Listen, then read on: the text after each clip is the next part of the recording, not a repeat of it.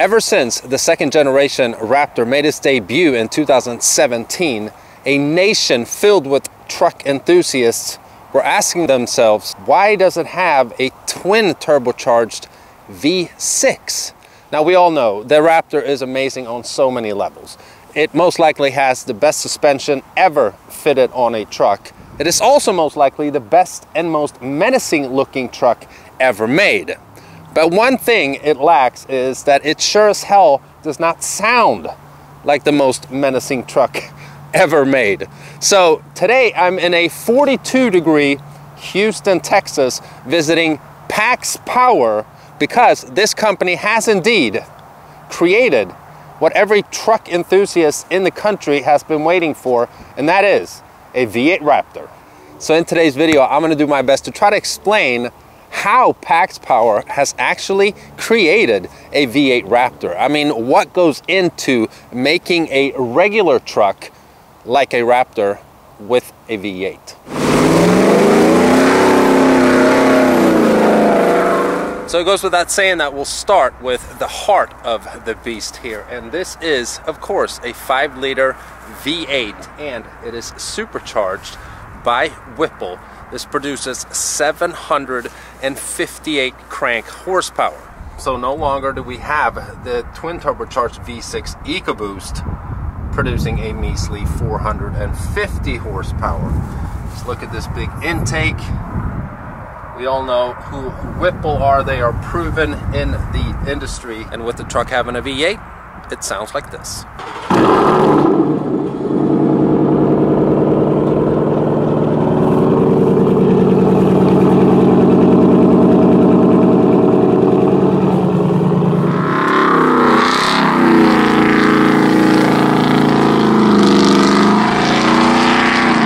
Yep, with a full exhaust from Corsa, we finally have that V8 sound from a Ford Raptor. All right, but let's get down to the nitty-gritty here. Did this truck start out as an actual Ford Raptor? And the answer is no. It is based off of a Ford F150 Platinum, because as we all know, a Ford Raptor is, yes, it's a Baja King, absolutely amazing off-road, but also great on a regular road. So with a Ford Raptor having every luxury feature available for a Ford F150, it made sense for PaxPower to start their V8 Raptor build in a platinum trim F150, which is the second highest trim that you can get for the F-150s, except for the Limited. But the Limited is only available with an EcoBoost engine. So if we slowly but surely start talking about what makes a Raptor different from a regular F-150, I thought we could start up front here. Now, this truck has OEM Raptor headlights. Of course, we have the grille, also an OEM part from Ford. Now, the front bumper here, which is customizable for this demo truck, PaxPower chose to go with an aftermarket bumper, and this is a Fab 4 bumper. They have a Rigid Industries light bar up front. Now, if the customer wants to, they can of course get a OEM Raptor front bumper. And then we have the fenders. A Raptor is 6 inches wider than a regular F-150.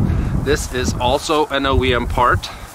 We have the fender flares, OEM Raptor flares, and then of course the suspension. So this is OEM Raptor suspension. Now the front is slightly lifted. We have 3-inch Fox shocks. We have the same suspension travel up front and in the rear that a regular Raptor has. And we have custom V8 Raptor graphics on the rear fender, which is also OEM from Ford to make it Raptor wide. Taillights are OEM Raptor taillights.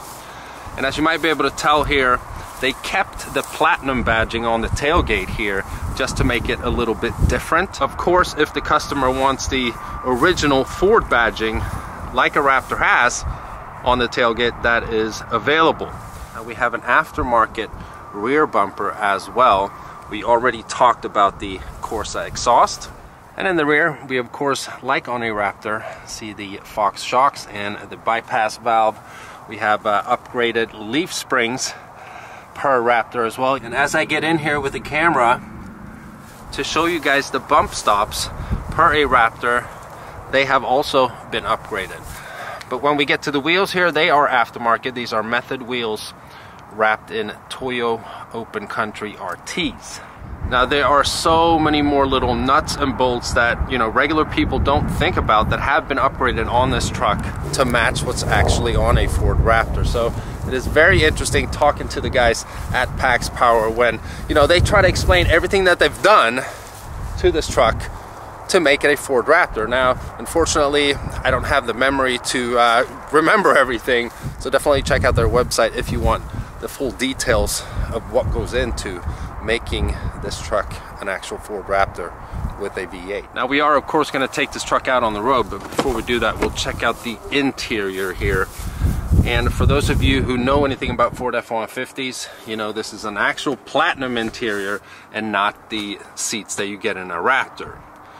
And for the demo truck, again, they chose to keep the platinum interior as it is actually more comfortable. It has the massaging seats. A Raptor doesn't get the massaging seats, but if the customer wants to, you get OEM Raptor interior as well. So a Raptor, just like a Platinum, has every luxury feature that the F-150 offers. Same infotainment system, the same center stack, of course. Now on the interior of a Ford Raptor, you do have a panel up here for upfitter switches. Now on this specific demo truck, they've not yet installed that, but they do it on many of the customer trucks if that is something that that customer is looking for. So anything regarding the interior can be identical to a Ford Raptor. But enough talking about the interior. What is this truck actually like to drive with a V8 and 758 horsepower?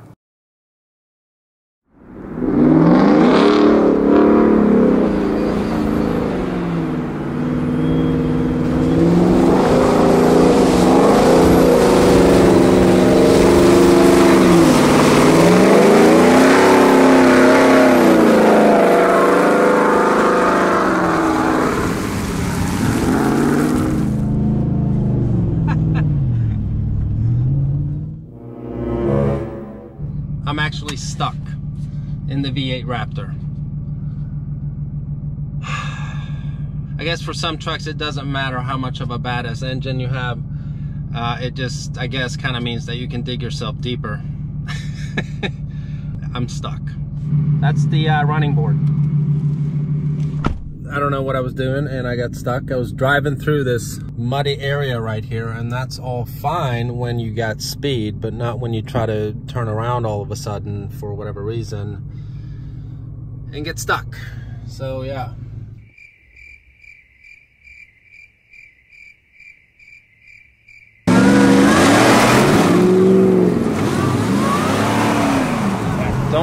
He's gonna dig himself. I got stuck, they helped me out, now they're stuck. So now the Raptor's helping the Chevy out. There we go! What a day, Ben. This turned into a towing marathon. Alright, so this has been quite the day. It took some unexpected turns where, hold on, we gotta make it full here. Yes! This is what a second-gen Raptor should sound like. Jesus. So I was doing some mudding / off-road B-roll shots, going back and forth, having a lot of fun. And at some point I made a very stupid decision to pretty much slow down completely and try to make a U-turn in the mud. And I got myself a little stuck. So we had some guys come and help us out. But we're all safe now, and it's time to get this Raptor out on actual pavement, because that is where Raptors spend the most of their time, and it's not, unfortunately, off-roading and doing a bunch of dune buggy Baja racing like the Raptor was made for. So PaxPower actually offers several different packages for F-150s. Whether you don't want the full conversion, maybe you just want the suspension upgrade, maybe you just want the looks, the fender flares, the lights, tail lights, you know, all the Ford Raptor emblems, or maybe you want the full package, the full conversion, the Raptor suspension, 750 horsepower, supercharged V8 fenders, the headlights, the taillights, every little nut and bolt that makes a Ford Raptor a Ford Raptor. Now, Ford just announced that they have a new 7.3 liter V8 coming out for the Super Duties, and with that announcement, that of course sparked a lot of hope and interest and intrigue for V8 Raptor dreamers and enthusiasts, that possibly Ford was going to put this 7.3 in the Raptor. But hold on, another bolt.